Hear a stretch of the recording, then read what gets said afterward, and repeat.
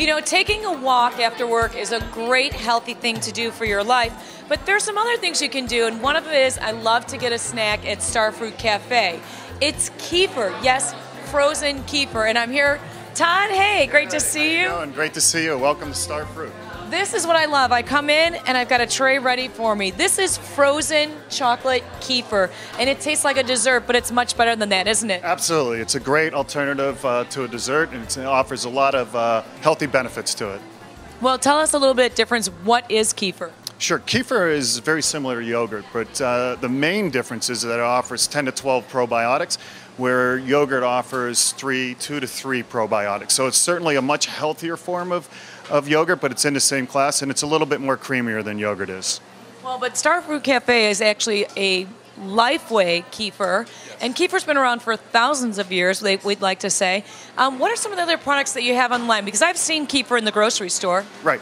So absolutely. This is what we started out with. Originally was with Lifeway Foods, and we've kind of moved into, actually, let me get you this one. This is a child-friendly favorite of ProBugs, offered in the grocery stores. It has a nice little top to it so the children can easily assess it. We're finding a lot of parents are obviously looking to healthy alternatives, and this has been a big hit for us in the grocery stores. They've also just moved into a bio kefir, which is a smaller concentrated 20 billion units, 10 to 12 probiotics, a little bit less on the calorie content as a full one.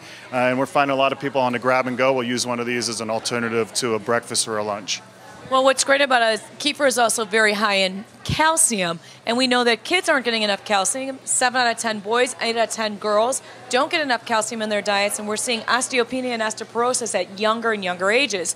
The other thing is the probiotics. Now, most people don't know what probiotics are. Can you give us a simple definition? Sure. You know, it's great for you. It helps with your immunity system. It helps with your digestive system.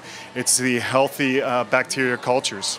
And it's something that's really hot right now, and everyone is looking for something to put in your body that's healthy, and this is a great product for you. Well, it's a great bang to the digestive tract. So even if you don't do well with milk products, this is a great way to get your calcium because the probiotics help break down the lactose in the milk. Absolutely. It's those that are lactose intolerant, it certainly helps with that. And we're finding that overall it's just something that really will boost your system, make you feel much better. Well, and I love to. It's high in protein, high in calcium. It's good for you. It tastes good, and you get a little frozen treat when you come into the store. I'm Andrea Metcalf. I'm at Starfruit Cafe in Chicago.